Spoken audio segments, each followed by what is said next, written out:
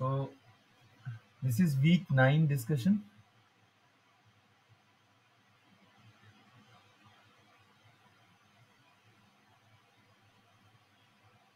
Okay.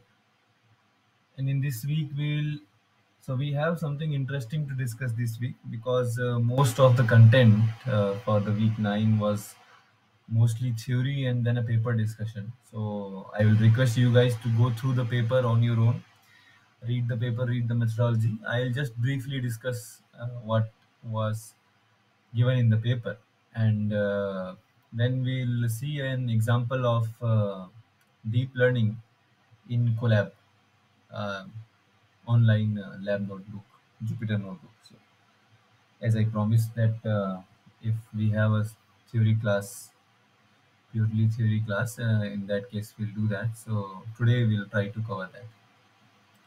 So let's start with the theory first, and then we'll come to the. In the end, we'll discuss about the uh, deep learning. Okay, so in this week, we discuss about the importance of the application of hyperspectral remote sensing in agriculture. So, what is hyperspectral? If you recall, when we discussed about diffused reflectance spectroscopy, then we talked about some of the uh, spectral signatures or some of the spectral schemes that we have, that we commonly see in the data.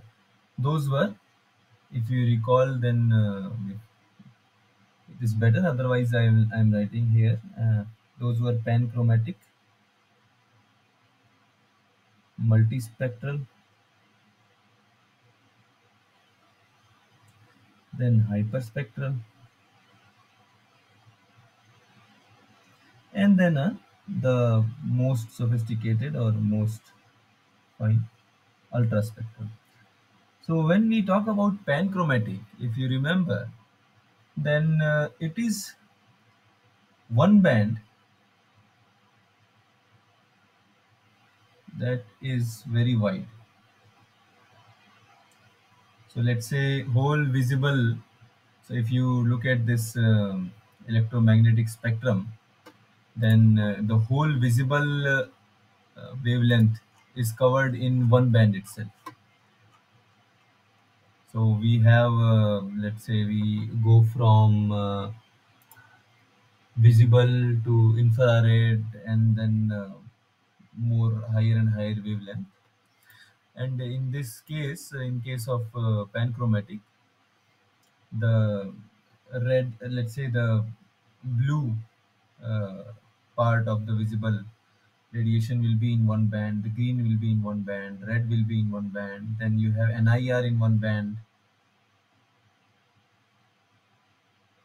and so on. So this is not very nice, not very helpful for us, because we have invisible from 400 nanometer wavelength to 700 nanometer, and you are just dividing it into three. So as we know by now that the reflectance or the absorbance of any kind of electromagnetic wave, it varies with the wavelength. So you are kind of averaging out if we are limiting ourselves to less number of bands. So then multispectral bands came, where we had 5 to 10, let's say, bands, and they covered from 70, I remember, if I remember correctly, 70 nanometer to 400 nanometer.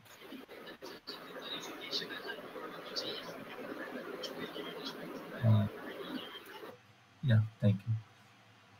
So then we had, instead of one band, we had 5 to 10 bands with width of each, with some width of each band, and they were covered from, it was from 70 nanometer to 400 nanometer. The bandwidth can vary from this to this. Then we have hyperspectral, where we have 100 to 200 bands. So same electromagnetic spectrum that we talked about, it is divided into some range of the electromagnetic spectrum. It is divided into 5 to 10 bands in multispectral and 100 to 200 bands in your hyperspectral, where the each band thickness varies from 5 to 10 nanometer.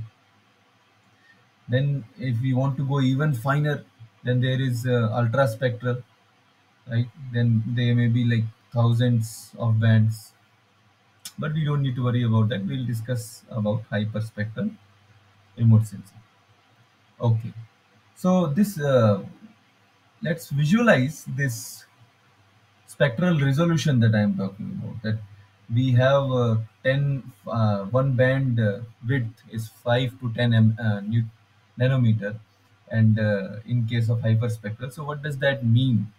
That means that if you draw a plot of the intensity of the reflectance absorbed or represented in a pixel, then you will have, if we have a reflectance on the y-axis and then wavelength on the x-axis, then instead of having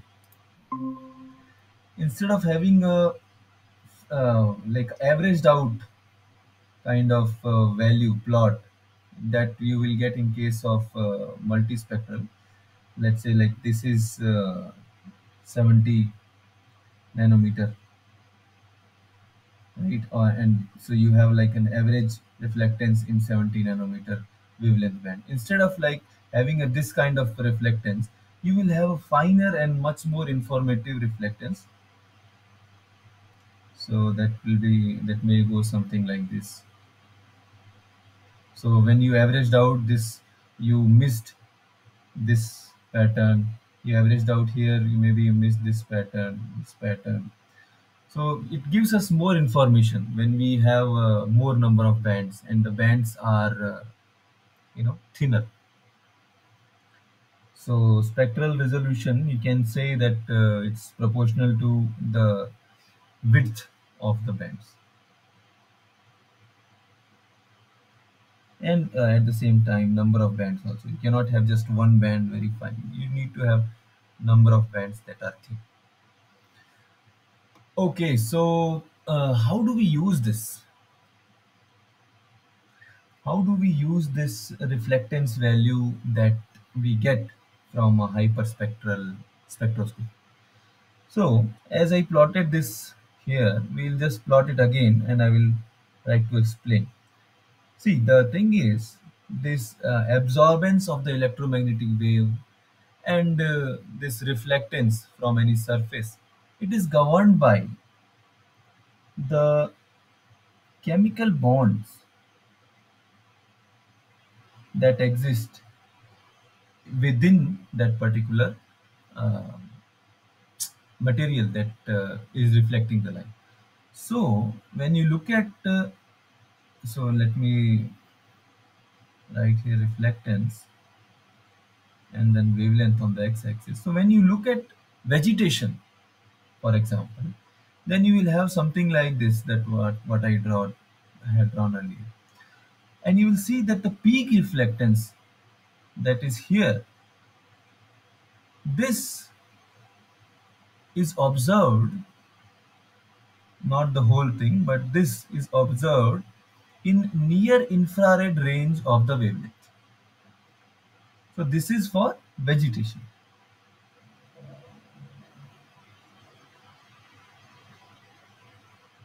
And if you talk about soil, then soil will have a curve something like this, where the maximum reflectance will occur in your intermediate infrared.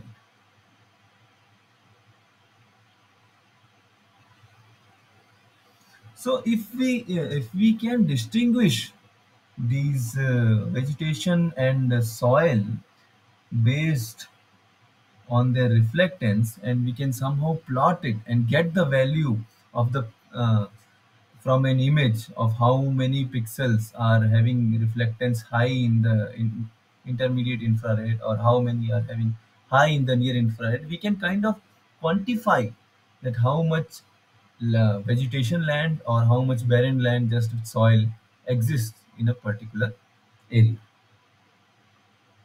So that is one of the very simple example of how it can be useful.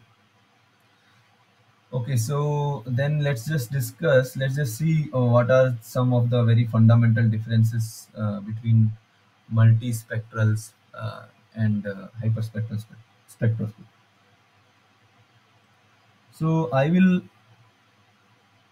hope that some of you can, participate and tell me. So what is the difference that you think, like based on our discussion that we just had, what do you think is the difference that comes out to your mind, just pops it when we say hyperspectral and multispectral? You can unmute your mic, you can say, or you can type in a chat, whatever you feel like.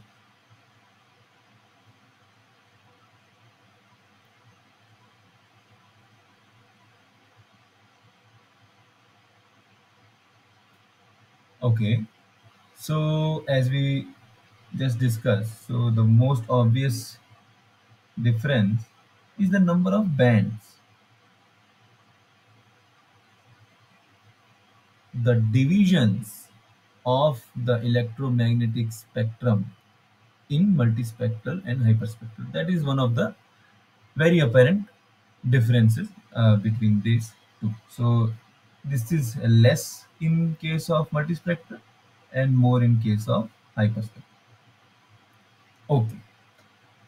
So there is a, I don't think it was mentioned very clearly, but the thing is, when you have these many bands, when you have this much information for a particular region, it takes a lot of time to gather that or to store that information. So usually these hyperspectral sensors or the hyperspectral satellites that if you say, they have a very low temporal resolution. So they, if they revolve around the earth, let's say a satellite is revolving around our earth, so the frequency of the satellite, which is having less number of bands, reaching the same point. So this is the Earth, and then the frequency with which this satellite will revisit this point on the Earth will be more in case of multispectral and less in case of hyperspectral, because we want to capture more data. So you can even say that hyperspectral satellites are can often be observed in some kind of geosynchronous satellites.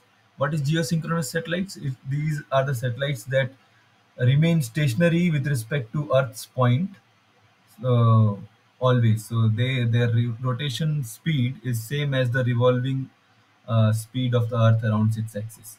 So you can say something like this. So they have basically less temporal resolution,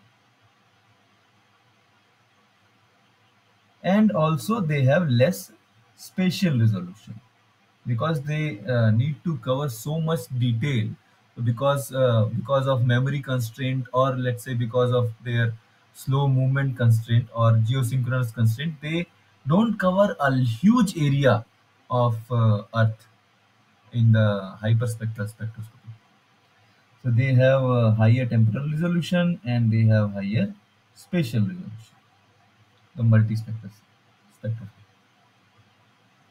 Okay, so these are some of the basic things, and then in the slides, if you see, you will see some of the examples for the sensors or the satellites that do this kind of multispectral and hyperspectral spectroscopy. Okay, now uh, I wanted to discuss something about, yeah. So when we say, if you have gone through the slides, you will see that the spatial resolution of some of the satellites that were discussed in the class, it was given in the form of 30 meter, or let me check exactly. So eco io eo1 hyperion, it was given as 30 meter, yeah. and then Hiko it was given as 90 meter. So what do we understand by this? What do you understand by this 30-meter spatial resolution? Anyone, whatever you think, you can say.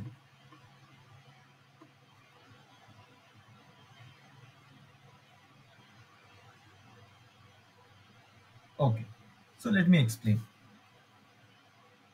So you remember that I said that maybe not. Okay, just a minute. Yeah. So you remember that I said that this spectroscopy is basically taking the images and storing the values of the reflectance in each pixel. Now, we cannot have in an image, we have some defined number of pixels, some finite number of pixels. But the points on the ground, if you just talk about the points, not even in the ground, let's say even in an area, they are infinite, right? So there has to be some kind of averaging when we are storing the data into the pixels. So that is what is said by the spatial resolution. So the one pixel of your hyperspectral image is going to average out the reflectance of a ground area that is 30 meter by 30 meter in case of EO1 Hyperion. And just imagine some satellites, if you recall from the slides, some were even having a 500-meter uh, spatial resolution. So that would mean that if you go like a whole football field, right? A whole football field is giving only one reflectance value. So this is also one of the reasons that spatial resolution is of importance, because let's say you have a small where like this is a football field and you have some small kind of different object here, some mirror here, and this is a big football field. So the reflectance value will be kind of between the thing that will be given by the grass and then the mirror. So it won't be able to distinguish that what is exactly at this point, right? And in ocean, when we talk about spectroscopy in ocean, then it is actually advised to have a higher spatial or a lower spatial resolution, because nothing much is going on in the ocean. There is not much variation to cover in the ocean. So if you have lower spatial resolution like 500 meters that we will see, that is fine for that kind of study. Okay, so why I went there is this. Okay, sorry. When you want to detect any object through reflectance in a sorry, hyperspectral spectroscopy. It's very weird for me to say this. So it depends actually on some things that I will list right now.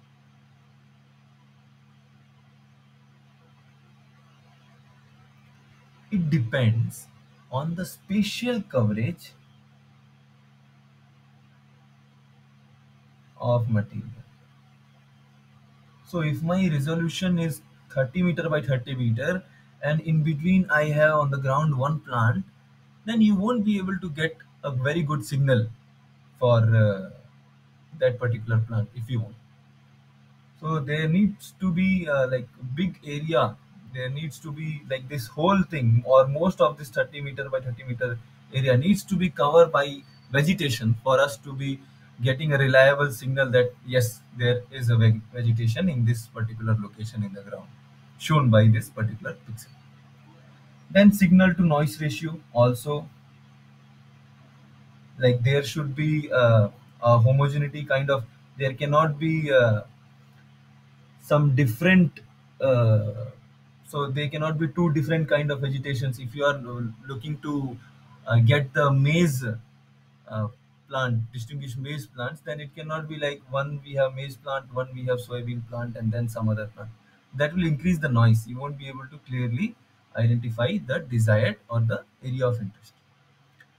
And the strength of absorption of material. So if signal, oh, let me write a signal to noise ratio. Strength of absorption of material. So if it is absorbing all the radiation given to it and it's not reflecting anything, then it is very hard to map that in a reflectance spectroscopy.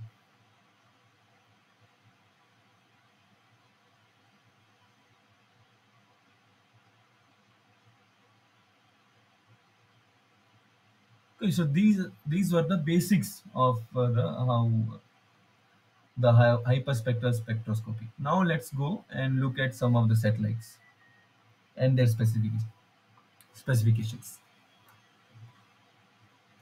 So as I said, we have EO1 Hyperion. I don't think you need to memorize these things, but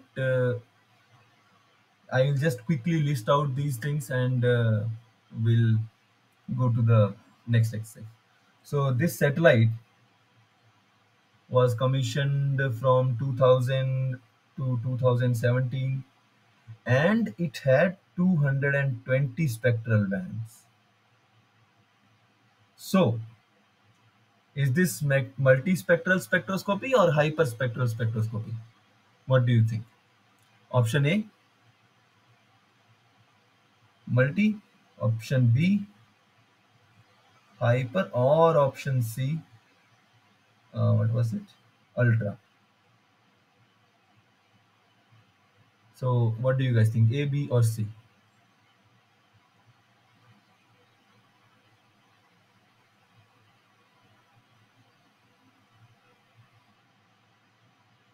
Okay, so we don't have a very interacting audience today. So, it is hyperspectral spectroscopy. So, we saw that it was the number of bands in a hyperspectral spectroscopy varies from 100 to 200, so it can be 210 also. The width of each band was around 10 nanometer.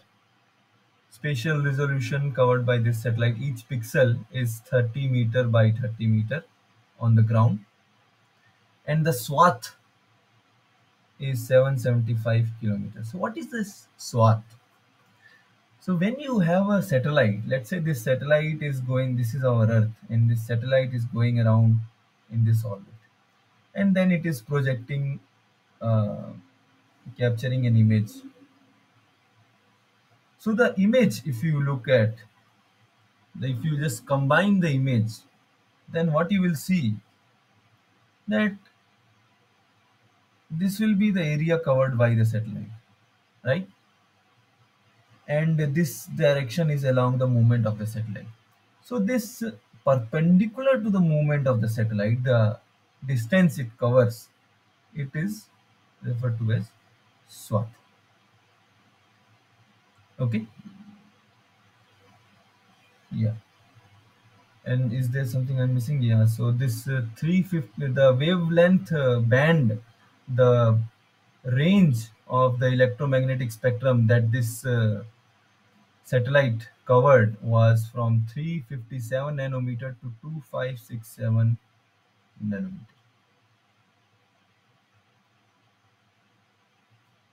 So that's all about this EO1 hybrid. Now let's talk about something that you would have often seen if you have seen any remote sensing paper, any paper that shows reflectance spectroscopy, that is false color composite.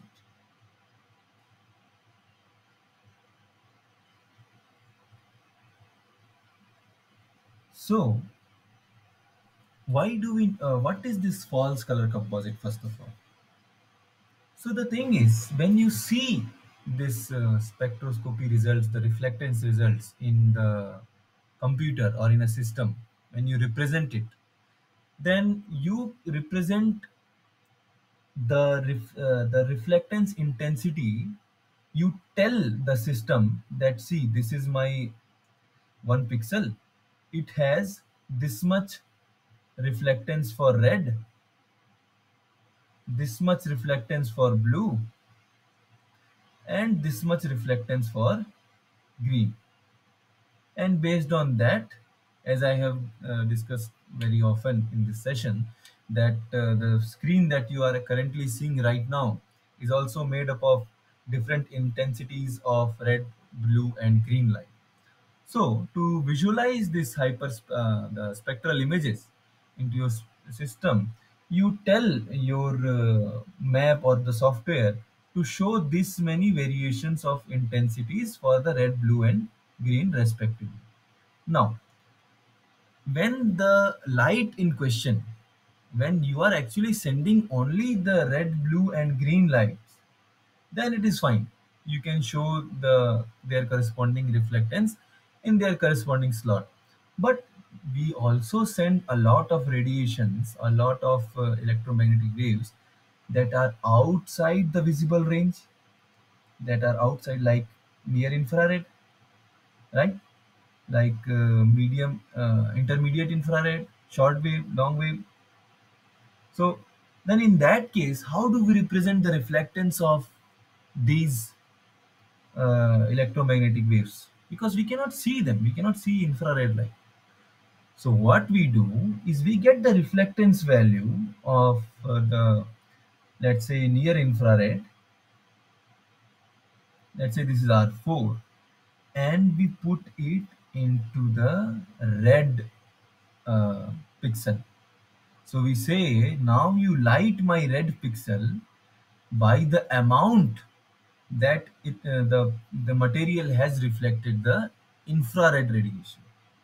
So since now it is not showing the correct representation of the colors, that's why we call it false color composite.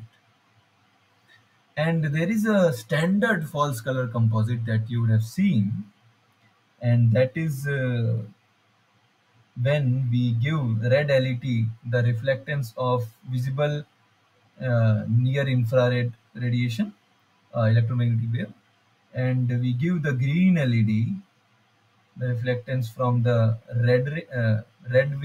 light, and when we give the blue LED the reflectance value from the green light.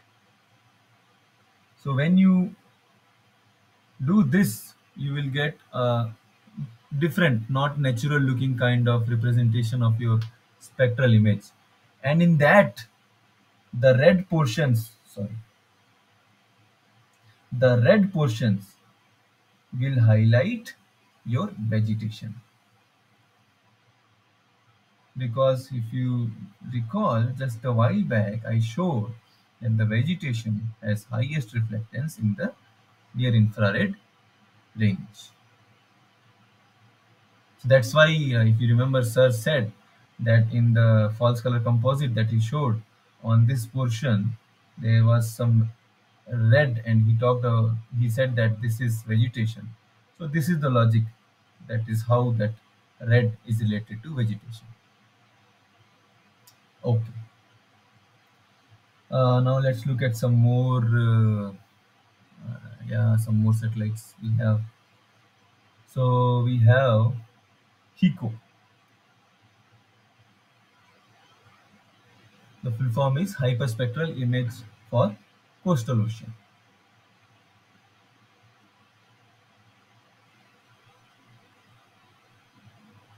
Imager for coastal ocean.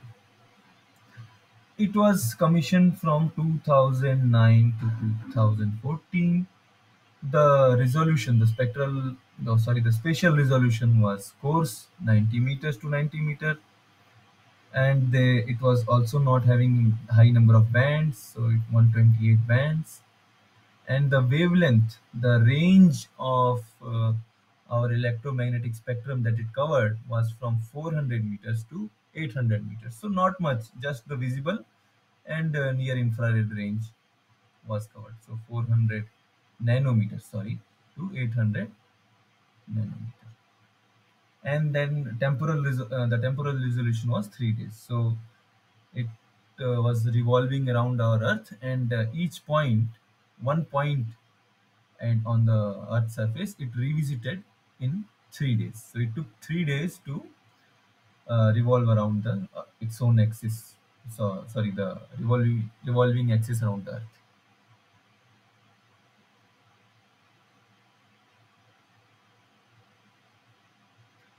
Okay, so that's all about eco. Then we have eco stress, which can, this one can be important for us because this is a radiometer, and the main function why it was used was to measure the increase in the temperature of leaves in a plant. So when we water the plants, what the plants basically use the most of the water is to cool down, because plants are constantly getting hit by sunlight, and they are using the energy, they are absorbing the radiation and doing photosynthesis and transport of nutrients and everything that they are doing. In the process, their temperature increases, and to cool down, they evaporate the water from their stomatal openings. In case you are not watering your plants properly, the stomata will close to prevent the water that is inside the plants, because plants need some water to survive also within them. And when the stomata closes and there is no evaporation, then the temperature of your leaves increase, or the plant as a whole increases. So that is why this eco-stress satellite was deployed, and it is currently in the space station, uh, as what was told by in the lecture. I don't know whether it is decommissioned now or not, because these lectures are probably 1 or 2 years old. So currently we don't know, but that's the main purpose of the eco stress sensor. So from 2018 they are used. So what is the main function? The temperature of plants growing in specific location on Earth. So so this also gives us a hint about the satellite, right?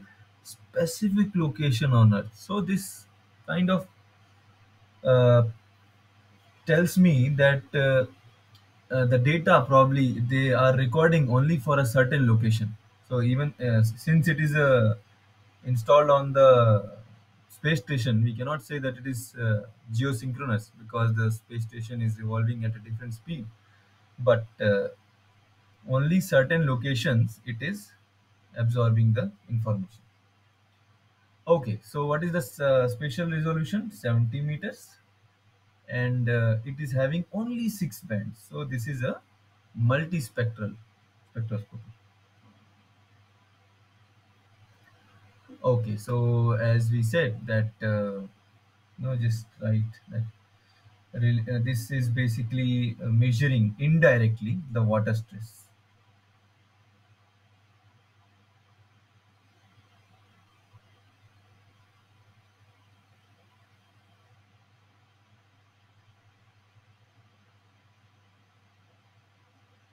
Okay. And one more thing, so the temperature of plants anyhow will increase as more and more radiation comes, but the well water plants will show slow increase in the temperature. So you will have ground besides the plants, or in the next pixel to the plant pixel you will have ground, so you can easily see the difference in the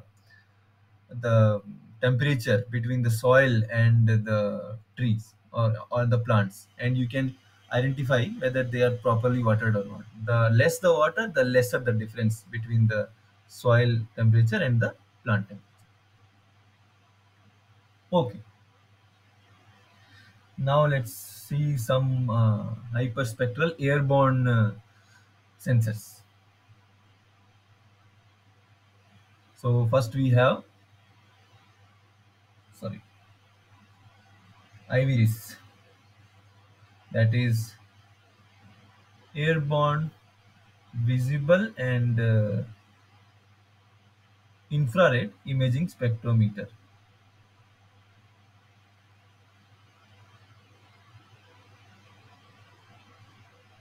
And another one is prism, that is portable remote imaging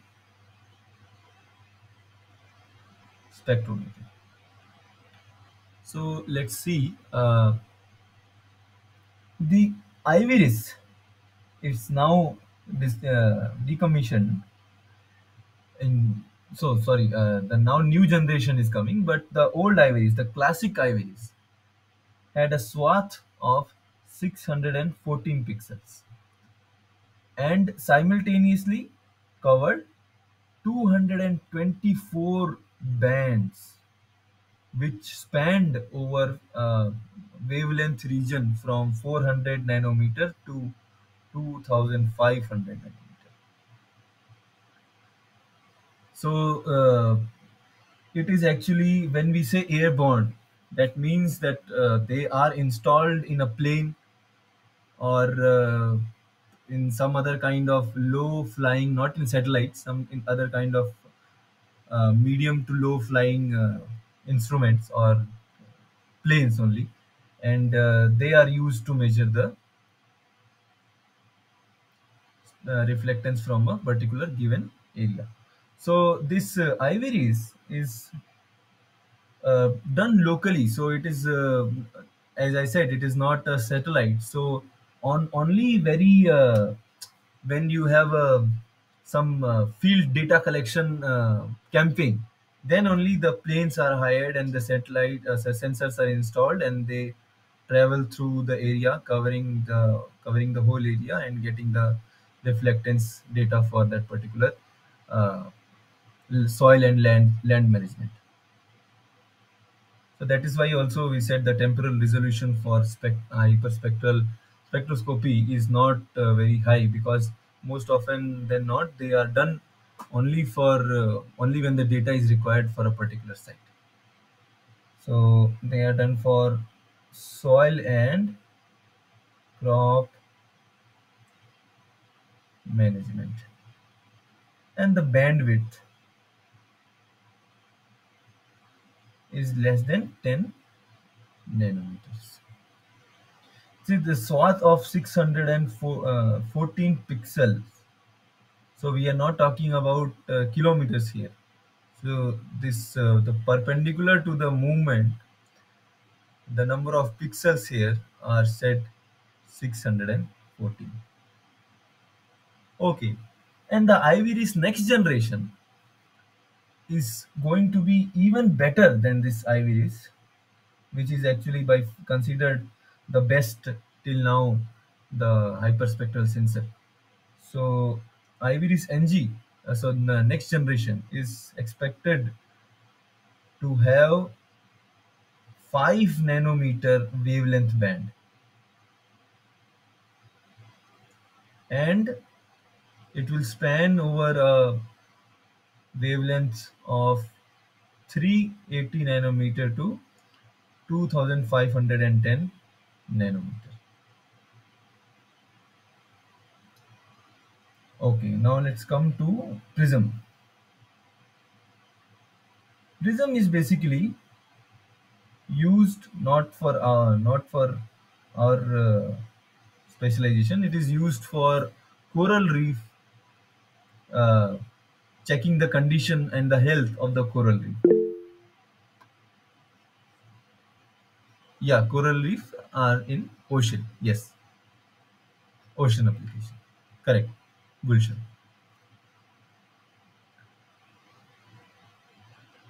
So it is. I have written above also. So yeah, let's just not write again here. It is then basically for coral reef health, ocean application, and it spans over a wavelength of 349.9 to 153.5 nanometer with a resolution or the bandwidth of each band of 3.5 nanometer. Okay. Now let's move to, these are all the satellites. Now let's move to some concepts. So how do these satellites or the sensors get the data? So we'll move to sensor principle. So I forgot to talk about one important concept. Yeah, so we will cover this here only. So when you have these bands, as we said, 200 bands, 224 bands, and one band is having this much nanometer. So what does that actually mean? Is you will take the image, same image, or you will have the same matrix representing the same area, but it will have reflectance value for 220 different wavelengths, average wavelength. So if one band is having a bandwidth of 5 nanometer, so the average reflectance of in this 5 nanometer range will be there for 220 times. So if this is to explain it more clearly, if this is your electromagnetic spectrum and you are, so this is increasing of wavelength and you have divided it in 5 nanometer wave band, so this is one band.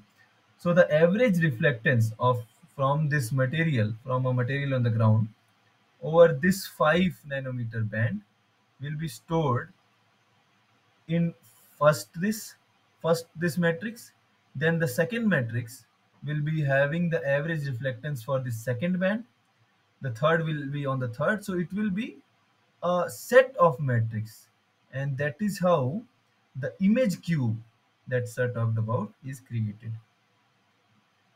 So you have same image of like image of a same area but taken with different wavelength of light.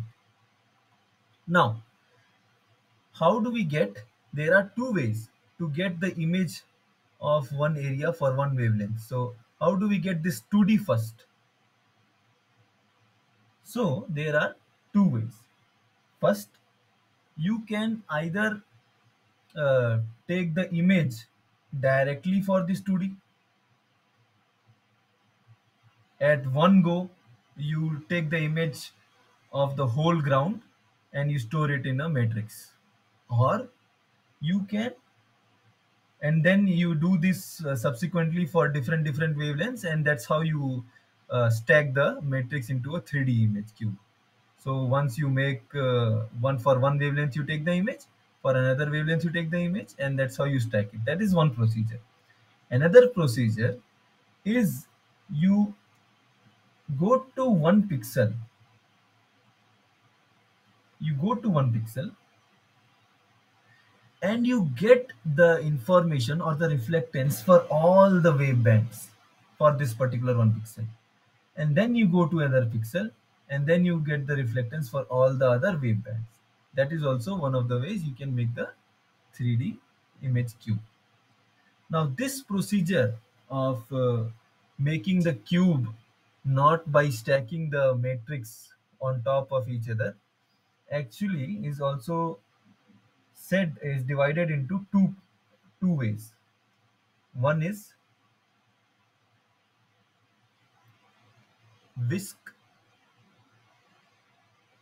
brown method, also called as spotlight. Another one is push broom also called as along track scanner. So what is this whisk brown? So consider that this is the swath. This is the area you are covering.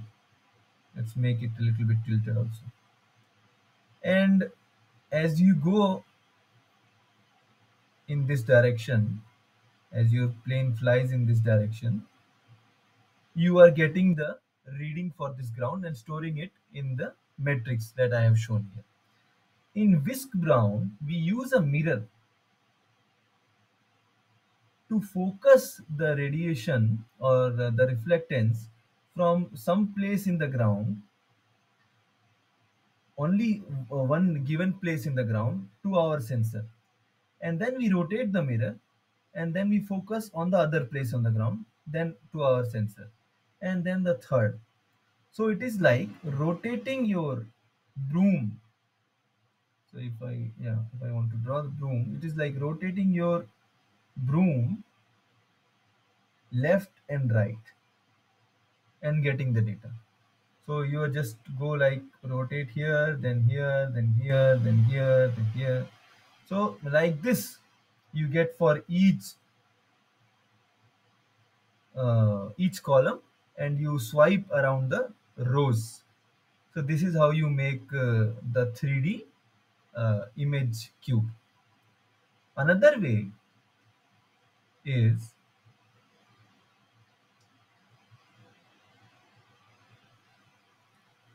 you look at the ground at once. So you focus on this.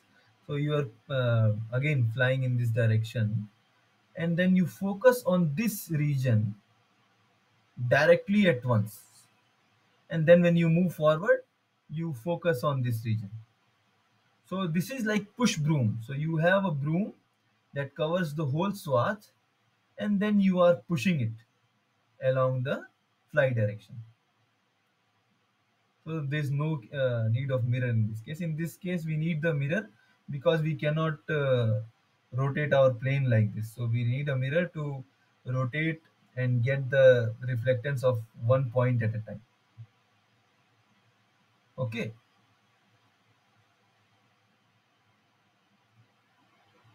Yeah. So then when we have this image cube, still before we are able to do the false color composite, all the papers that sir has discussed, there are a lot of corrections that are needed to be done. See, when you look at the earth, it looks flat, but when you look at it from the satellite or from a distance, even you cannot see the horizon because of the earth's curvature. So when you take a photo from a satellite, it is going to be distorted. So you have to align it. So these are the pre-processing of the data. So the level 1 radiance, the level 2 surface reflection that sir talked about, and then the atmospheric correction, the most important.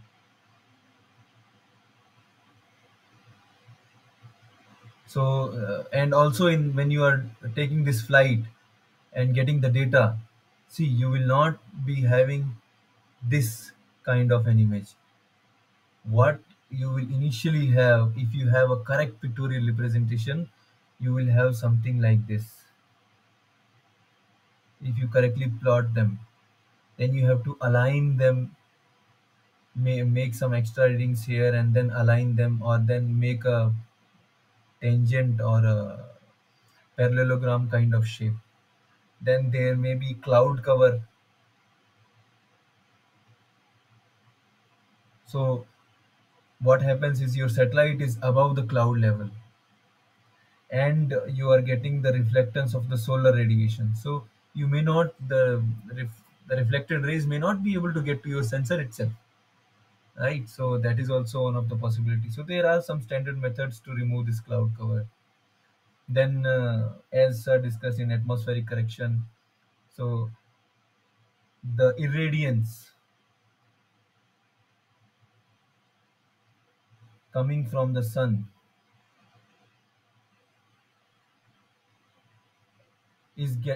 gets absorbed.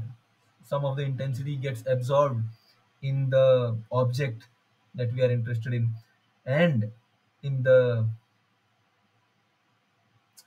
downfalling. I don't understand this downfalling, Gulshan.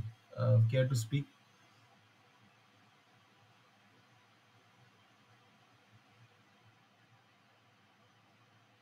You can speak. No issues. You can unmute and you can speak.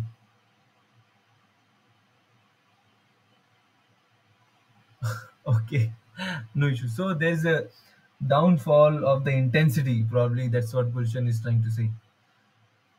So then it is, yeah, the coming from the sun, downfalling from the sun, because we do passive spectroscopy. So then, and then the radiance that is coming from the source. Background noise here, sir. Sorry for that. No problem. No issues. See, if we interact more, I'll be more happy. Yeah. So then we have radiance that is reflected back. So these can be absorbed from the dust particles in the atmosphere. Then these can be blocked from the cloud directly, whole totally itself. So these are all some of the data pre-processing or data checks that we have to do. And very nice image, sir showed of a removal of this haze effect from the image. So that's also one of the examples of data, sorry, atmospheric correction. So we'll not go much into that detail. There are papers that talk about how to do cloud removal also. So what they do is basically, I'll just touch upon it a little, because I find it very fascinating that they have an image with cloud cover. So basically this image is not useful anymore. But what they do is they find the image of the area, probably some time back when the cloud was not there, and they extract the points from here and replace it here, and then assign the intensity using some kind of machine learning algorithm. Assign the intensity to these points using some kind of machine learning algorithm or some other algorithm, analytical expressions. So that's quite fascinating. That also comes under atmospheric correction. Okay, yeah. So then we had the sir discussed about the case studies. So basically, I'll summarize about the main case study that was done to get the nitrogen content using the hyperspectral. So what they did, what was discussed in the paper was they went to some 30 or so sites, got the leaves, and then performed experiments and got the nitrogen content.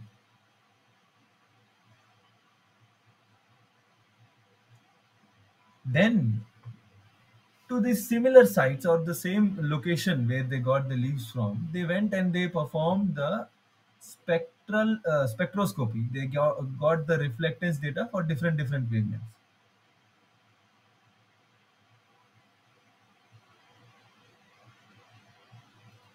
And they tried to identify the region in the electromagnetic wave band which can be correlated nicely with the nitrogen content in the particular leaf or in the particular area. What they found was they used a lot of methods as PCA, that is our principal component analysis, the DB scan, the density based kind of clustering, and hierarchical clustering, and then random forest, and all of these techniques pointed out that the best wave band, or the wave band that is most suitable for correlating with the nitrogen content, is the red edge. Now what is this red edge? So when we look at this reflectance plot for the vegetation, we see this, sorry, we see some kind of this kind of plot where this is reflectance, and this is wavelength. And this steep edge that we see here, it is partly in the range of red light and partly in the range of near infrared light. So how does this relate to chlorophyll? The chlorophyll, sorry, how does this relate to nitrogen content? See, the nitrogen content, the significance of the nitrogen content is in the chlorophyll, which absorbs the red light. See, the chlorophyll is responsible for photosynthesis, like CO2 assimilation, and that is the extent or the amount of CO2 fixation it can do is directly proportional to the nitrogen content. So this red light is absorbed in the chlorophyll.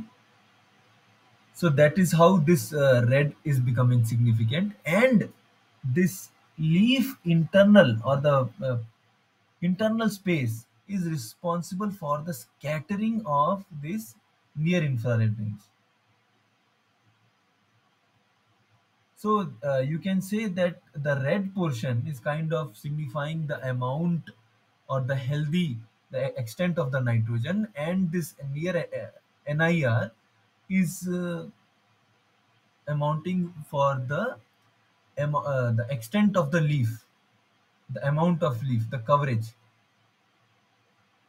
So that is how they are able to get these two bands are able to explain most of the variability observed in the nitrogen content. So for more detail, you can go ahead and read this paper. Yeah, so that is all that I want to discuss for this week, and now I want to show you guys that I promised last time or some previous to previous week, that when we have a bigger theory course, then a theory week, then we will go and see example of deep learning in MATLAB. So let's do that. So let me share my screen and let's look at the deep learning. Give me a second. So how do I do this?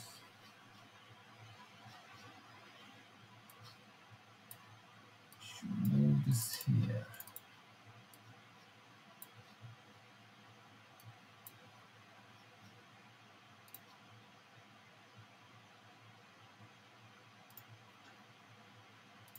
Okay. Okay. Yeah, so Let me see.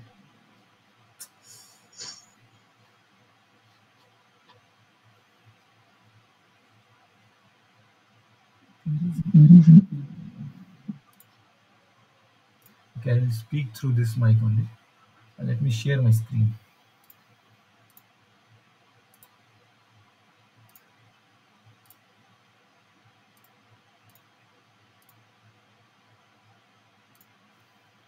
Okay, I hope the different screen is visible right now.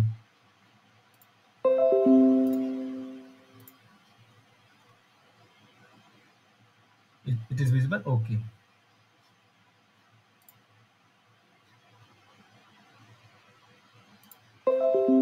Are you able to are you able to see the Jupyter notebook that I have opened?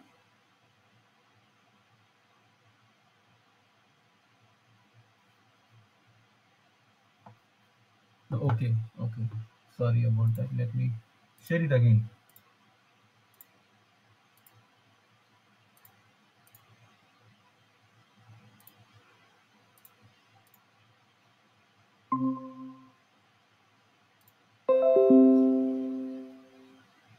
I am not sure why I am not able to do this. This is surprising.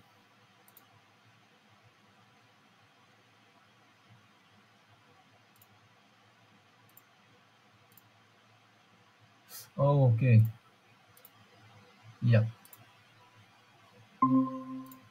Now you should be able to see. Yeah, no, I have actually two monitors, so I was by mistake presenting the different monitor. So let me zoom in a little. So basically, I am also not very the expert of machine learning, you can say, because the IIT Madras, in IIT Madras, there was a competition where by conducted by ocean engineering students, where they gave us a data set, and I thought it would be very good for our exercise. So I participated in that, and we have to let me run it again. Yeah, and we have to fit a machine learning model, a deep neural network, and get one column from the other 10 columns. So I'm just here connecting my this Colab. This is Colab online Jupyter notebook. So I need to connect it to my Google Drive. So this is the cell that does that, and this is where my files are stored. So I have to give this specify the folder. And now I am just importing some pandas and numpy. You should be familiar with it if you have worked in Python.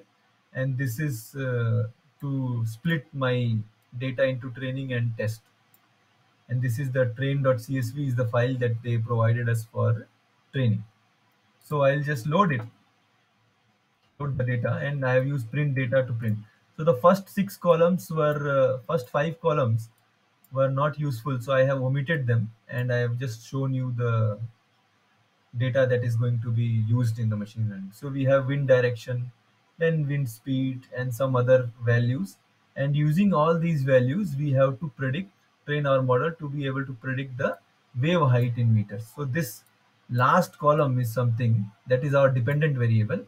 And these 1, 2, 3, 4, 5, 6, 7, 8, 9, 10. These 10 are our features. So let's see how we train our model. So I have stored the thing into the data frame called data. Now I split my data into training and testing examples. So we use this train test split inbuilt function that is inside the scikit-learn library, scikit-learn.sklearn.model selection import train test split. And I have given a zero point 0.1 test size. That means 10% of my data should be used for the testing purpose, and the 90% should be used for the training purpose. So this is going to split it into train and test and train. Now I need to separate my dependent variable y and independent variable x for both the training and testing. So I use this. So basically this train.ilog colon -1 basically says that you take this last column and give it to y train. And similarly I'm doing for the test also. So I'll just run this. Now I have a x train. If I can show just here. So if you just do print x train, you will see that I have the 10 features and the wave height is not there. The wave height is in y train. Here is the wave height. Okay, so we have split our data and then separated the features and the dependent variable. Okay, now let's import our keras. So for this deep learning, I'm not going to hard code the deep learning and get perform all the operations. We just directly import. People have done very good work and they have made some libraries. We'll just import it. So keras is the library which you can use for training your deep neural network. So I import keras, sequential, and dense for deep neural network. And I initialize my model here and I give it. So now there is the model setup. So I add one layer of neurons into my model, which will have 5 nodes. And the activation function for these neurons will be ReLU. I can change it to sigmoid. I can change it to uh, leaky ReLU. I can change it to 10H. All the functions, there's activation functions that are discussed in class. And then we have our input dimension. So since we have 10 features with us, so we need to give the input dimension as 10. And then the weights, if you remember, what we basically do in machine learning is we train the connections between the nodes that are basically set weights, and we need to initialize them. So I have here initialized them as random uniform. You can initialize them by random normal or some other initialization. You can initialize them by zeros values also, but that is not very advisable. So I have added, so we have first our input layer with 10 nodes. Then we have our second hidden, first hidden layer with 5 nodes. And to make it just the deep neural network, I have added another hidden layer after the first hidden layer with another 5 nodes. You can change these values to 5, 6, any integer value. So now we have one input layer, and then five nodes for hidden layer, and then another 5 nodes for hidden layer. And since our output for these 10 values, if you see, we have one output, so we need one node for the output layer, and that's what I have done here. For simplicity, I have kept the activation function and the initialization of the weights as same. So now we run this. Now our model is set.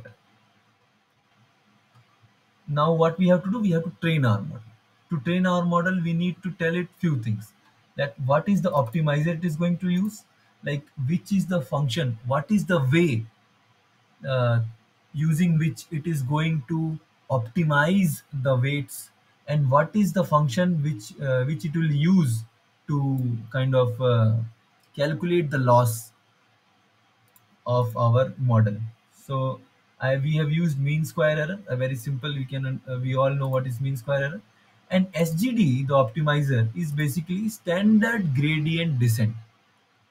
So you must be familiar that with the gradient descent by now. This is just basically differentiation.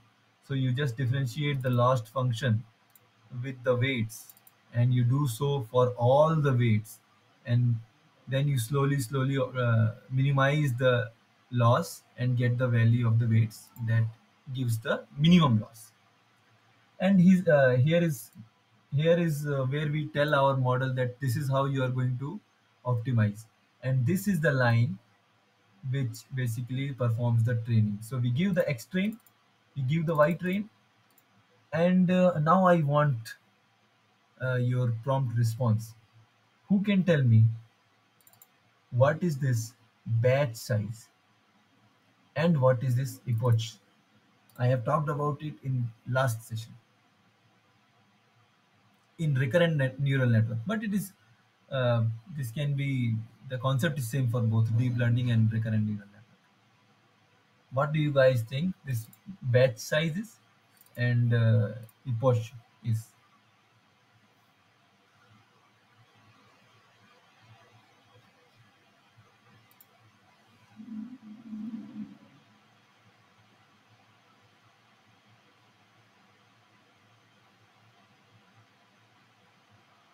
Okay, so if you recall, I said when we have huge data, and in this case, we don't have huge data, we have basically just only 3,886 data points because the index starts from zero. So we have 3,886 data points. But when we have very huge data, then you cannot just compute the loss and train your model with all the data in one go.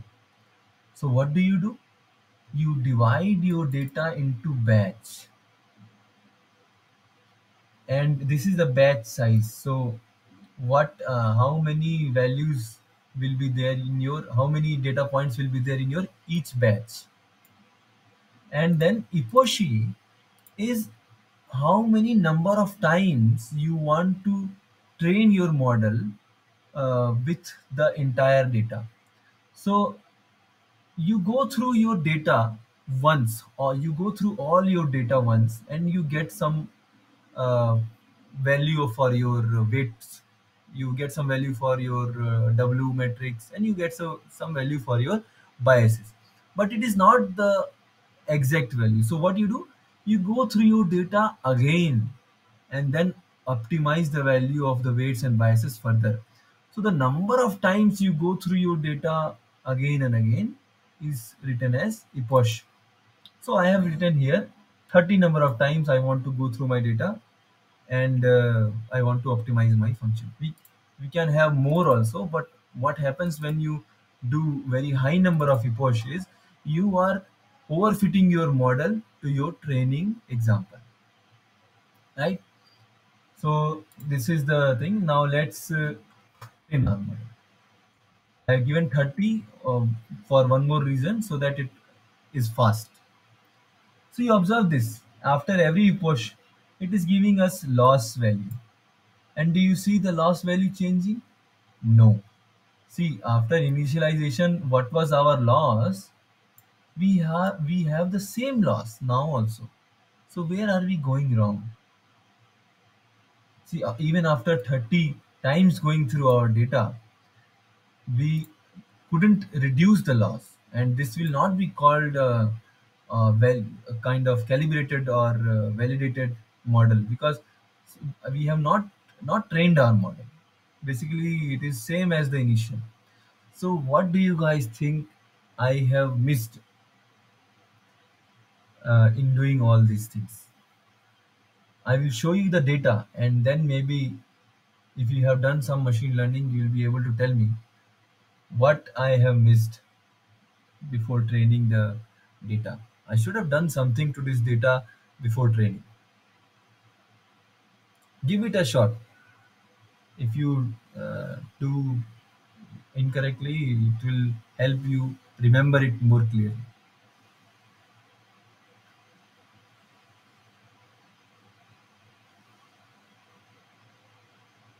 Okay, so I will.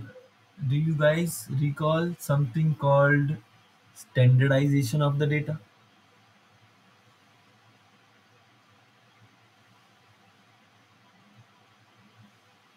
Anyone? Yes or no? Do you guys recall standardization of the data? We talked about it.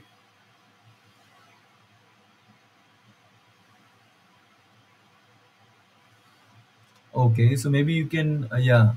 So good. Okay, so you now understand. Okay, so basically these values are in hundred, these values are in tens, then again hundred, and these values are in thousands. So your plot, if I were to plot a 10-dimensional plot and get the value of, and this value is in decimals, then it will not be spanning uniformly. What is the difference between initialization and standardization? Okay, so initialization we are doing for the parameters, for the weights, and standardization is something we do to the input values. Yeah, so when we do standardization, what we do is basically we divide this data, all this data by mean value. Sorry, we do the minus mean divided by standard deviation,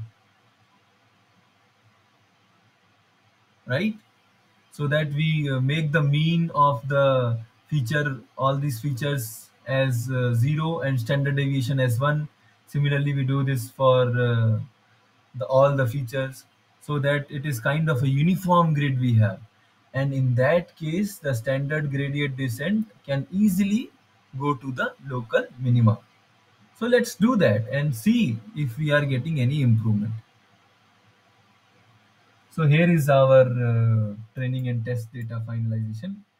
So let's do this here. So I have here, I have kept it here below. Let me just copy paste it.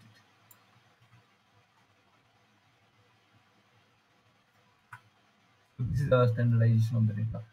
So the conventional standardization will have one more thing. So NumPy is a very nice library. You can actually get the standard deviation of all the 10 features separately, by using just one command. And how we do standardization? We do this. I will come back to why I had shifted this normal standardization to a different approach. come back to that. So this is our standardization. Subtract all the values with the mean of this particular feature, and then we divide all the remaining thing with the standard deviation, and this is expected. So let's do this. Let's actually print the value of mean and standard deviation of these features as they are now.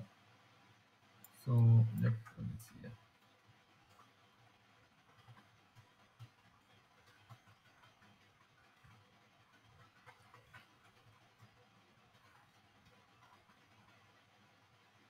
Okay, so let's run this. You will see that the direction, wind direction, wind speed, and then the pressure, they all have this mean and this standard deviation. Now, after I do this operation, let's see what is the mean and standard deviation. So I have run this. Now I again compute the mean and standard deviation of the modified train and test. Let's see what we get. Here you see the mean is very close to 0 and the standard deviation is 1. So this is what I was talking about, standardizing the data. Okay, now let's see if our model is able to give any better results or not. So previously we were getting zero point 0.5 mean square error as a loss. So let's see if we get something better. So initially we have big higher loss, and we keep on having higher loss, right? Instead, at least previously we were having zero point 0.5. Now we have instead of zero point 0.5 we have 1. So that means we cannot use the conventional standardization process in this approach, and that is why I had put a non-conventional standardization that I will show you right now.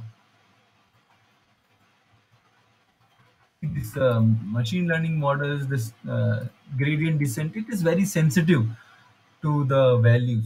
So if you will see, these things will not change by much, but how greatly it is going to affect our machine learning model.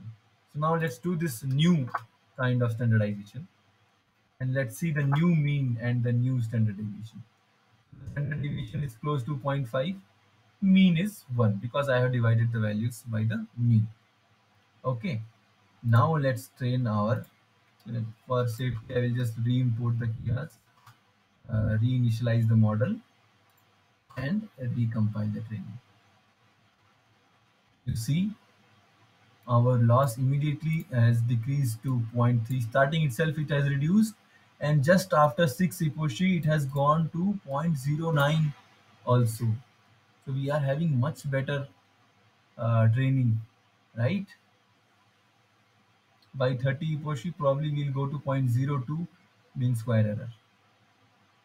Oh, so we went to 0.03, but from zero point 0.5 to 0.03.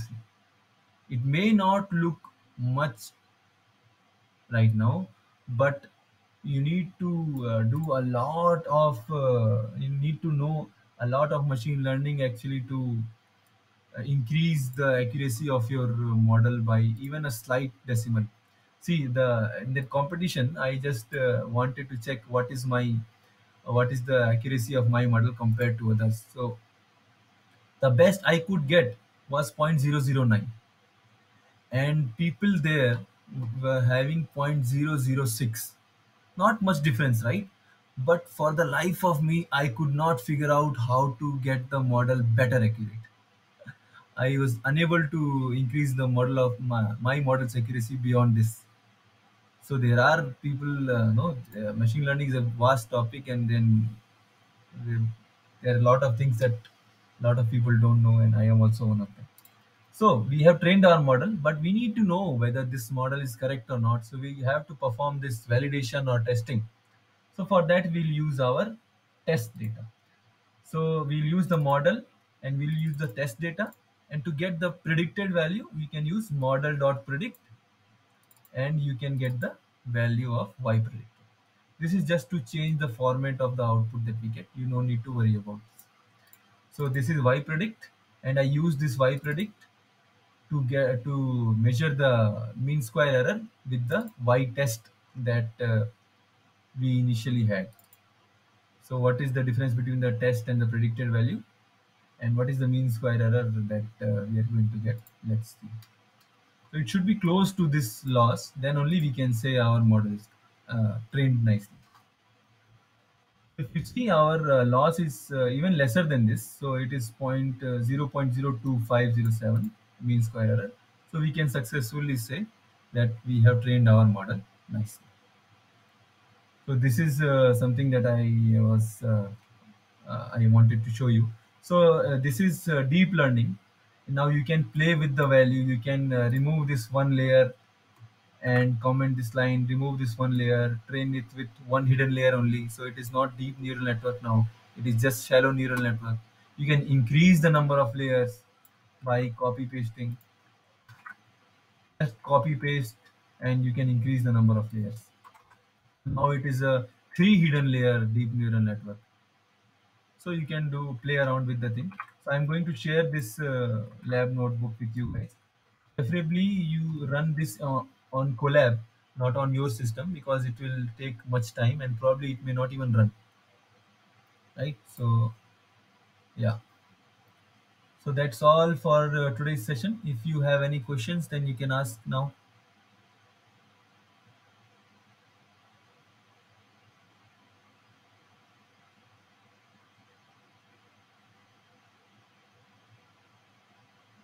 Okay, so thanks for joining in today's session, and I'll end the session now.